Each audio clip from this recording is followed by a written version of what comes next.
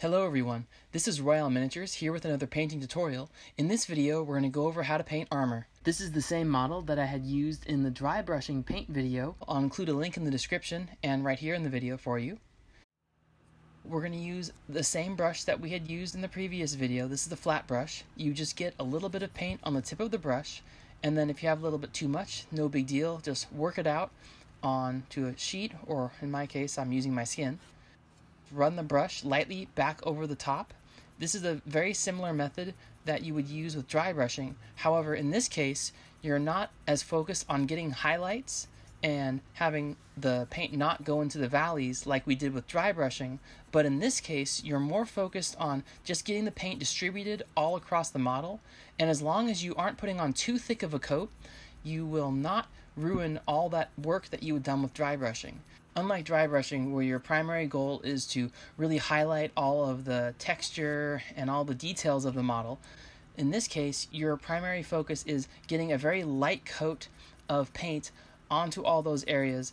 If you are gentler with your pressure and you're not pushing as hard, it will only help you because you are able to keep all of the high edges and get those caught. And then if you keep your darker colors dark, that way you'll be able to give your model a little bit more depth, and in my opinion it makes them look much more realistic.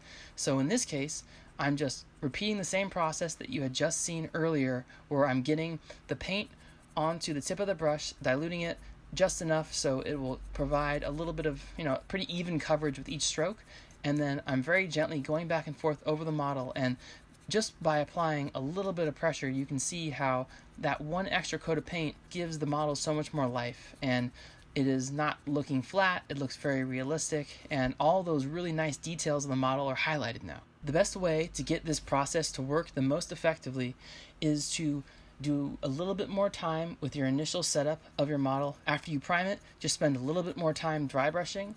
That way, when it comes to this stage, essentially getting the primary color all over the surface of the model, this will allow you to get the bulk of the work out of the way, and then you can focus on all the little details. If a little bit of paint goes over the areas that you didn't want to get painted, that's totally fine. In this case, I'm just trying to get all of the armor covered. I know that for the remaining areas, for instance the bolter here, I'm going to probably make that black.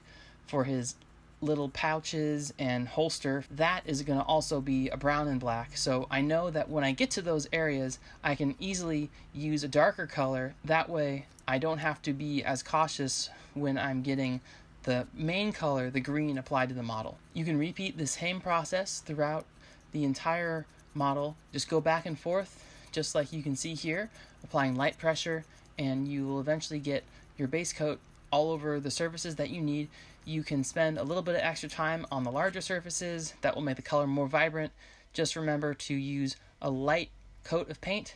As you can see here, it's really vibrant, and at the same time, all of those deep valleys that are in the model surface remain black. Even though I'm going back and forth over those areas with this big brush, I'm not hitting them.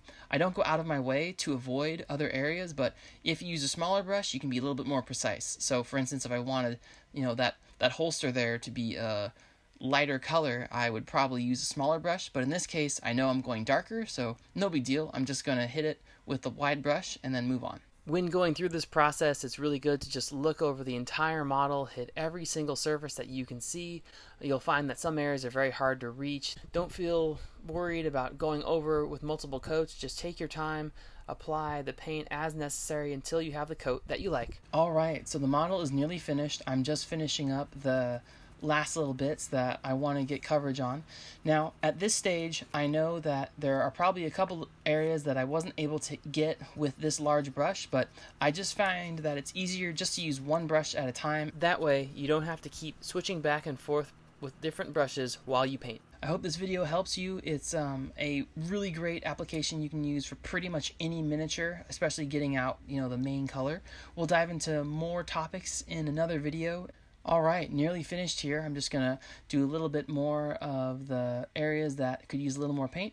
Once I'm ready to go, I'm done with the flat brush, and now you can see the entire model is covered green, and the armor looks fairly realistic. And that was all done with just one coat. This model was actually done as a request based on a response that I had gotten to the dry brush video.